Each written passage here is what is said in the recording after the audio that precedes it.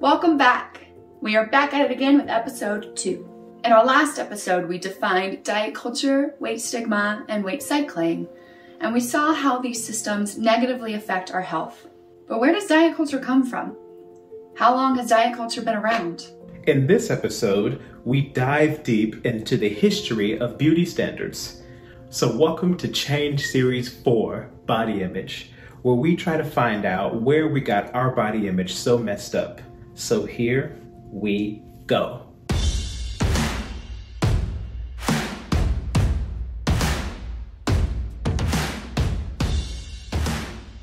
It appears that as humans, we have a long history with trying to alter our appearance and bodies. Now, these alterations are often in line with the beauty standards of that time. And beauty standards are the individual qualifications that are focused mainly on, but not only, women and femme-presenting people who are expected to meet these standards to embody the beauty ideal and thus be successful personally and professionally. Now, when dieting is a component of this beauty ideal, again, the pressure is heavier on women and femme-presenting folks to shrink themselves, to take up less space, and to make themselves smaller for the world around them. Now, these beauty standards have changed over time. In ancient Egypt, the standard of beauty was being slender, with narrow shoulders, a high waist, and a symmetrical face. Well, in the Han Dynasty, it was about having large eyes and small feet. In the 1950s, thinness became the thing again. To the supermodel era of the 80s, where athletic, curvy body types became a thing, to what was referred as heroin chic in the 90s, where being extremely thin became the ideal again. Right now, the ideal is a flat belly with large breast and a butt with a slight thigh gap. Now, no matter the standards of beauty, it seems to be an unwritten, unfair set of expectations that are placed on individuals. Unfair because this stuff is based off of some influential individuals who might be the way they are because of their genetics or other reasons, and not necessarily because of their life choices. While beauty standards have always been unfair, in recent years, our exposure to those standards has increased massively. Let us explain. Not so long ago, the standard was the exception, right? You might have one person in your classes that fit this beauty ideal, or maybe a few people in your community, but our view is more objective. Most people don't have the genetics to fit into this narrow standard of beauty. But in this time, with TV and commercials, and especially social media, it can seem like everybody has this desired beauty.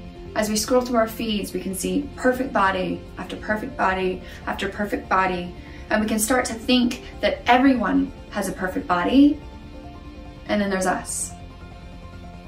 In these times, the exception has become the standard.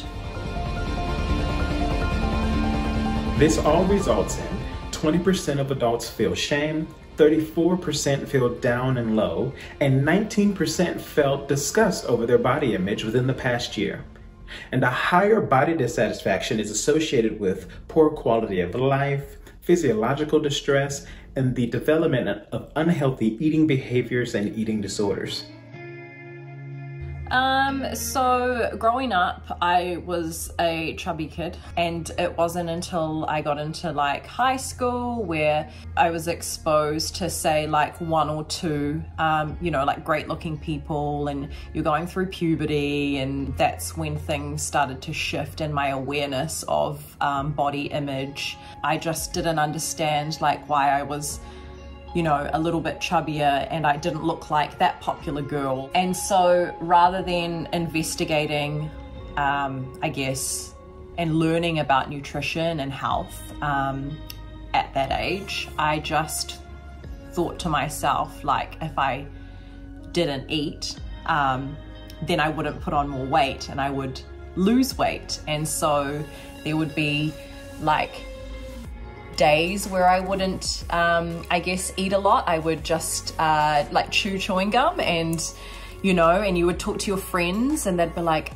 oh yeah, I haven't eaten anything today. And it was almost like you were proud that you hadn't eaten anything, despite the fact that you couldn't concentrate, and you were hungry and it made you tired, and Yeah, or basically all the side effects of not eating. Here are some ideas on how to better your body image. Start with your social media. Scroll your feed. What do you notice? And then ask yourself, how does my feed make me feel? Is it sending me messages that my body is not good enough? What would happen if you unfollow these accounts that create these feelings for you? Try and change your feed, and I want you to observe how you feel over the next week.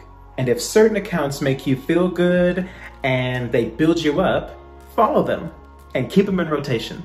The other accounts that tear you down and make you feel like you're not good enough, I want you to unfollow them and say goodbye and go live your life in peace. So, we've made another step in finding out why our body image is so messed up. But keep watching, because in the next episode, we are going to address body size and health. Thank you so much for watching, and we'll see you again real soon.